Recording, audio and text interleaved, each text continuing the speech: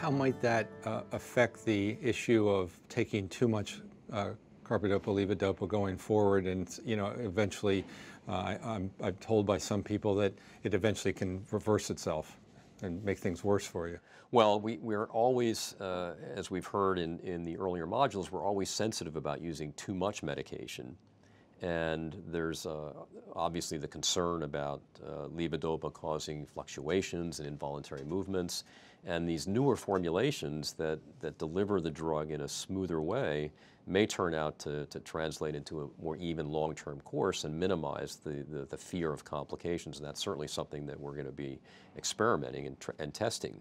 How well understood is this by the general medical community, or family physicians, for example? Well, right now it's not.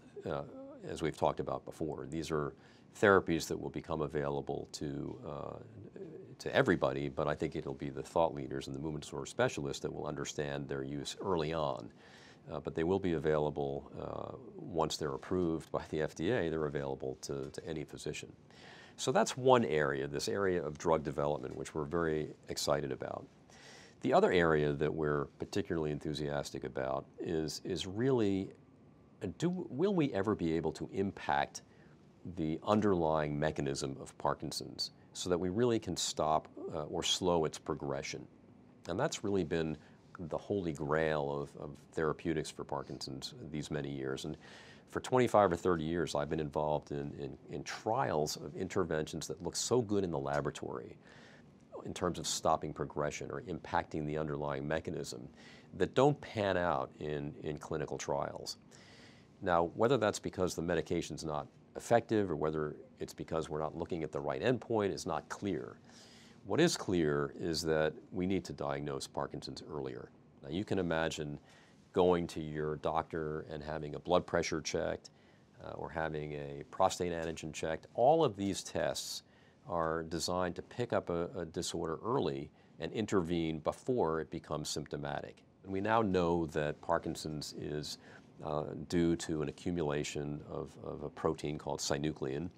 And as it accumulates, it begins to interfere with nerve function. And if there were a way of making that diagnosis earlier, of having perhaps an imaging technique that would label that protein so we could see it developing long before it happens, and we're getting close.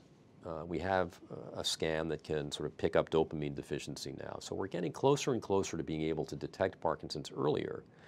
Then maybe we can intervene at that time.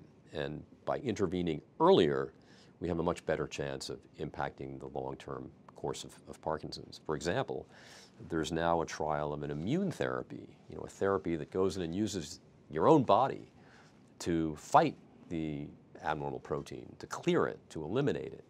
And those trials are now in development. So we're getting closer and closer to therapies that will actually impact the long-term history of Parkinson's. So between what's happening at that phase of illness and what we're developing to treat existing symptoms, I think it's a time to be very optimistic about what's happening in the field and our ultimate ability to really, really reduce the impact of Parkinson's on patients.